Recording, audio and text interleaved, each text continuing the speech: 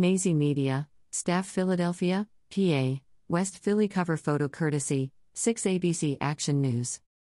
Don't forget to like and subscribe to our YouTube channel.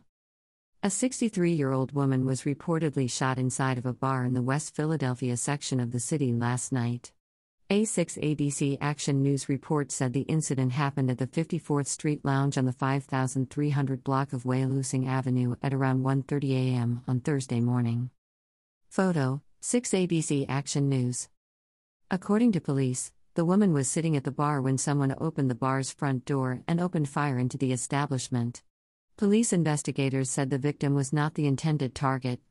There were 5 customers and 2 employees inside of the bar at the time of the shooting.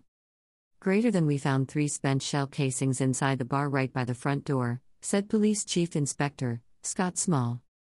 The victim was shot once in the leg. She was taken to Penn Presbyterian Medical Center where she was last reported to be in stable condition. No one else in the bar was reported injured. No suspects have been named and no arrests have been made at this time. Nazy Media, Staff Local, Irwin, PA cover photo courtesy, Camp 16. Don't forget to like and subscribe to our YouTube channel.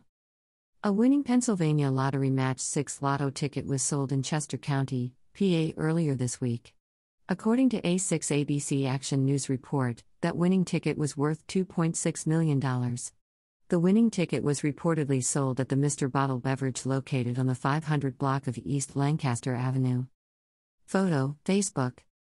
The winning numbers for the Tuesday, November 8 drawing were 12, 16, 21, 26, 43, 57.